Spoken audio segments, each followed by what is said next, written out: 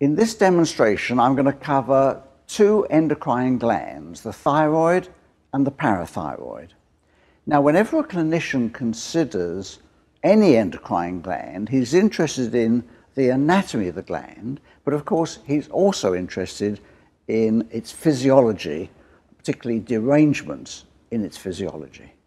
And that applies very well indeed to the thyroid gland. If we look at the two slides of patients, this lady has got an obvious enlargement of the thyroid gland. Her thyroid function is normal. She's euthyroid. Here, our concern is the anatomy of this lady's gland. This young woman, in contrast, has also got an anatomically interesting enlargement of the thyroid, but of course she is obviously hyperthyroid. She's got all the problems of excessive thyroxine secretion, and she's got this interesting condition of exophthalmos. So here, not only are we interested in the anatomy, but we're interested in the physiology of this patient's thyroid problem. Now, the first thing to discuss is the embryology of the thyroid gland.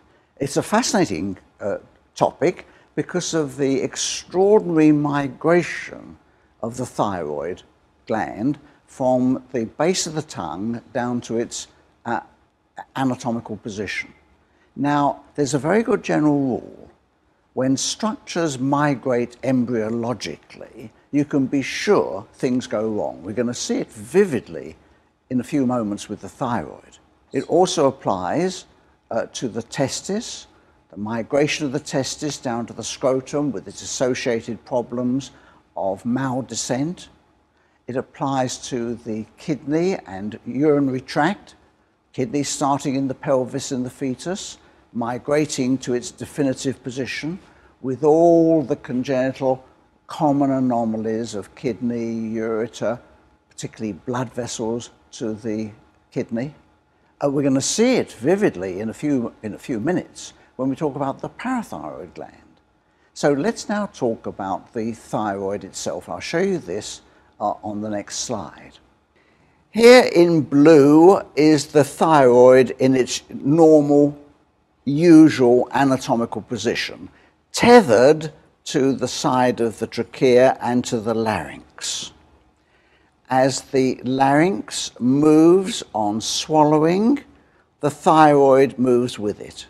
So any swelling of the thyroid gland you can detect at once, because that swelling is the only lump in the neck that will move on swallowing.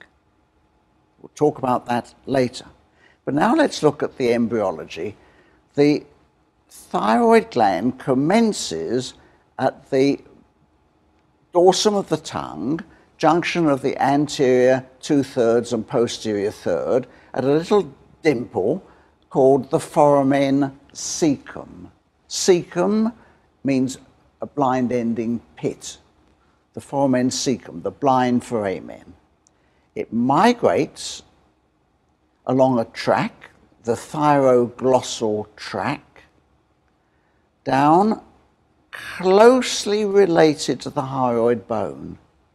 So closely related to it that when I was a student, we were taught that the track actually passes through the developing hyoid bone. It doesn't. It just tethers against the back of the hyoid bone. Never mind, it's closely related to the hyoid. It then descends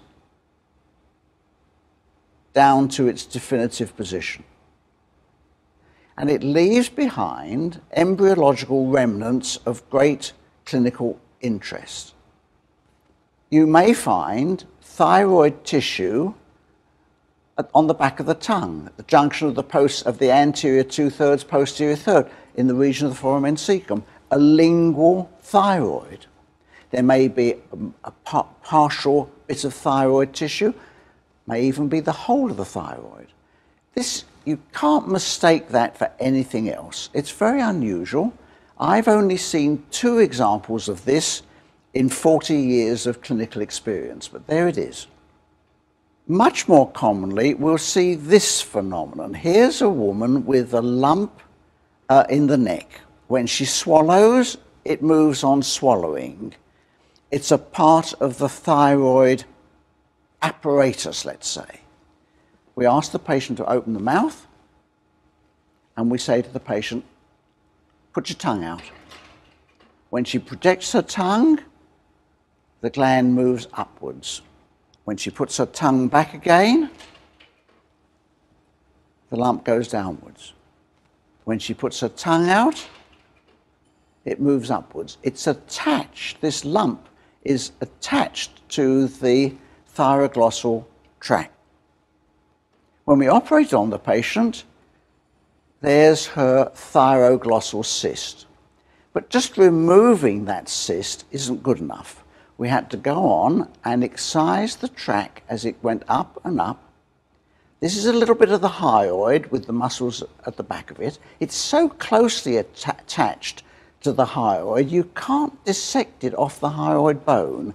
You have to take out a little bit of the central portion, the body of the hyoid with its attached muscles.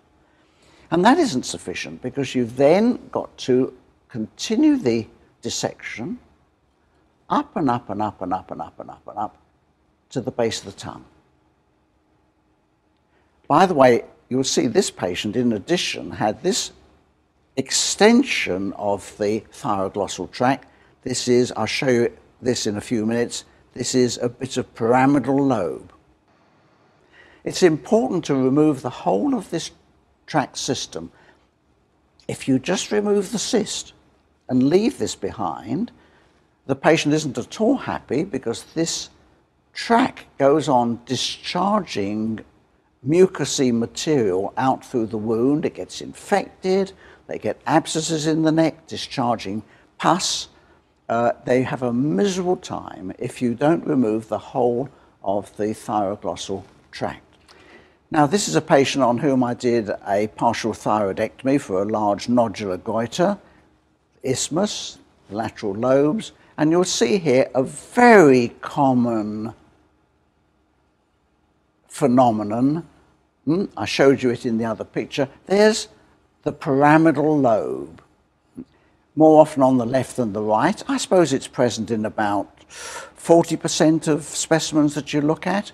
And of course, this represents, so to say, the terminal stalk of the thyroglossal tract, the thyroglossal duct.